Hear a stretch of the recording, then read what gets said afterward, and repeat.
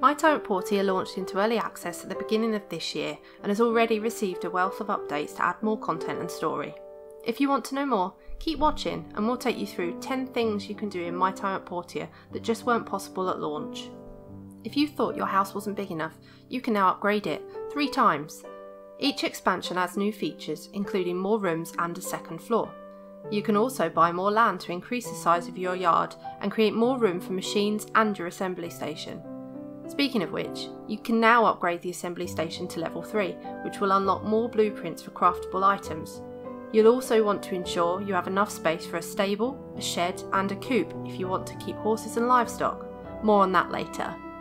Portia is a quiet little town set in a post-apocalyptic world, and since launching into early access, we've added new locations for you to visit. Head to the desert, where you'll encounter new creatures and enemies, as well as a new dungeon and ruins to explore. Then, there's the harbour.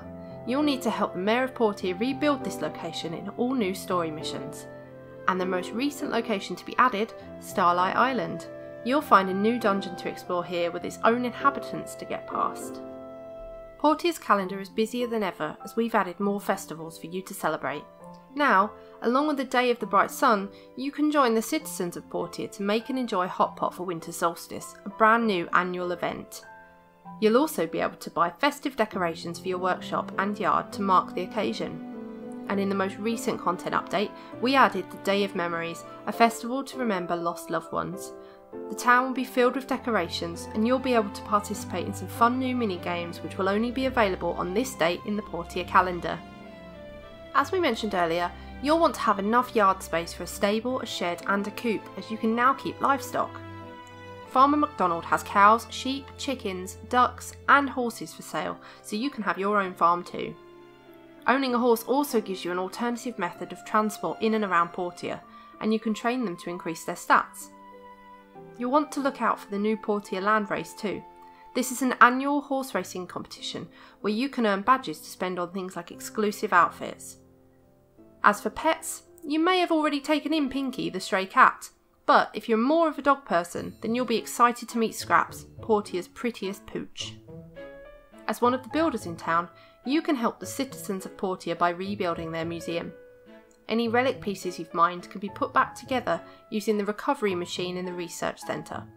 Then you can display them in your workshop or donate them to the museum. Remember the colourful llama that run around in the fields outside Portia town? You can now tame them. Catch yourself a pet llama to ride around on as a fun alternative to a horse. We've also introduced a new kind of llama, the cotton llama. This impressive beast can also be captured and tamed, but it will be a little bit trickier to catch. You'll meet lots of unique characters in My Time at Portia who you can befriend and some you can fall in love with. Progress your relationship through talking, gifting, dating, playing rock paper scissors and even through sparring. You can go on social and romantic dates and play mini games that will help improve your relationships with other characters. You can now also take your relationship to the next level and get married. Your spouse will move in with you and may give you gifts or help around the workshop. Oh, and if things don't work out, you can always get divorced. It's not you, it's them. To help you be the best builder with the highest ranked workshop in Portia, we've added some new features to increase your in-game productivity. As well as being able to upgrade your machines and equipment, you can now build a factory too. This will automate production, leaving you more time for other activities like catching llama or mining for relics. We've also upgraded the storage box system, so you can store all your items, from raw materials and relic pieces, to crafted products and food in multiple boxes, and then access and sort your entire inventory from one screen. There's beautiful scenery and visuals in My Time at Portia, offering plenty of photo opportunities. The new camera mode allows you to take photos of the landscape, the people and the creatures of Portia. If you build up your relationship with another character, you'll be able to take group photos too. You can choose from different poses, adjust the distance and change the angle to get the best shot. Once you have the camera, you'll also get the photo album, which has spaces for photos of people, places and creatures. So if you fancy yourself as an amateur photographer, snap away and see if you can fill the whole album. We've expanded the character customization options since My Time at Portia launched into early access. We've added new hairstyles, new outfits and new accessories. Some of these will add ability perks and look great too.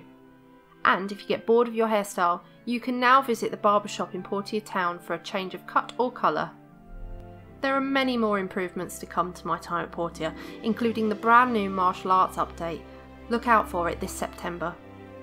My Time at Portia is currently available in early access on Steam and will be coming to Nintendo Switch, Xbox One and PlayStation 4 at a later date.